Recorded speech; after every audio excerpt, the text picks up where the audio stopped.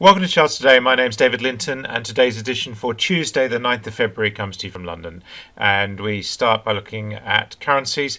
We see the dollar index here. Remembering this is my weekly, my daily, my 60-minute chart, my long-term, medium-term, and short-term view. Basically, we're bearish below the cloud, bullish above. So in this instance, the dollar has turned back to short-term bearish. We've fallen away in the last couple of days. So the longer-term downtrend is starting to have an impact. We've seen a recovery in the dollar this year, but we're just starting to fall away again. So dollar weakness is returning. That means the euro is back above the 120 level against the dollar. So we are just seeing that rising. So that's looking stronger.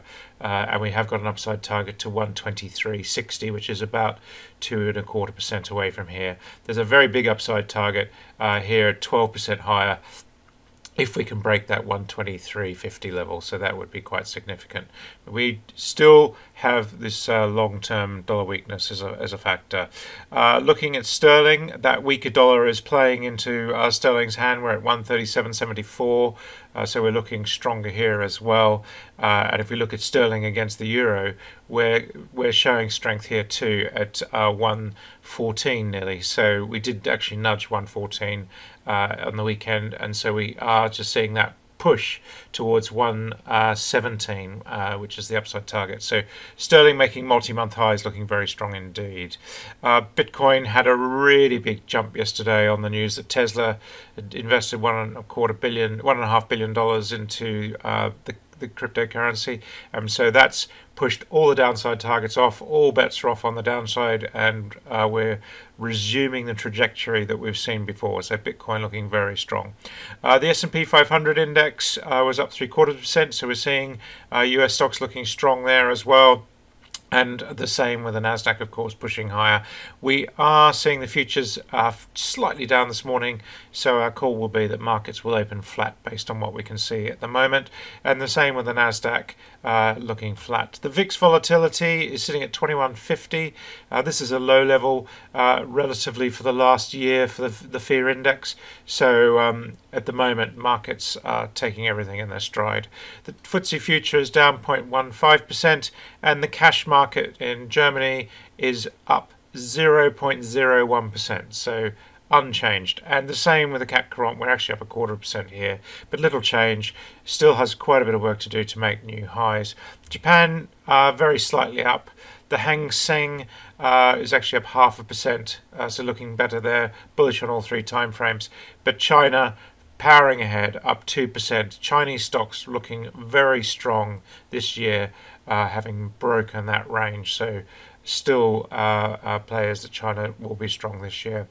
India continues higher this morning, up 0.8% after a very, very strong week last week, holding on to those gains. And the Aussie market down just under 1%. So just still struggling to make new highs in Oz.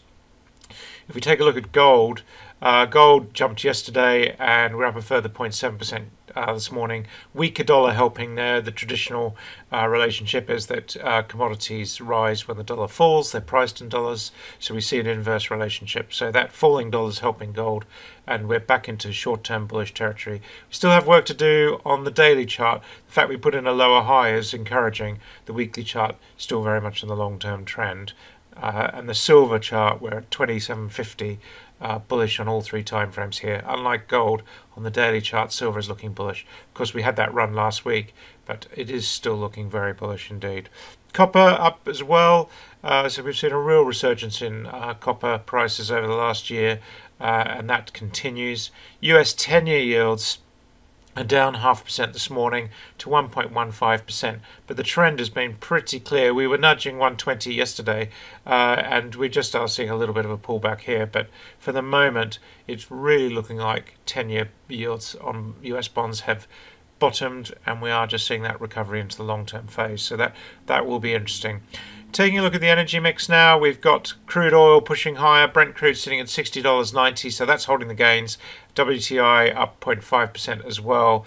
We are seeing other energy components falling. We've got US nat gas down 2%. That's really bucking the trend with the weather that we're seeing, but we are seeing nat gas falling. Take a look at coal. We're slightly lower this morning, but again, the range here is 65.72. That's what we have to watch. Emissions had a strong, really have had an amazingly strong week, and we are predominantly holding on to these gains. We do have a couple of downside targets here. Keep an eye on those 1 minute charts. That's going to be the key. And if we look at MBP, we are down 5% this morning.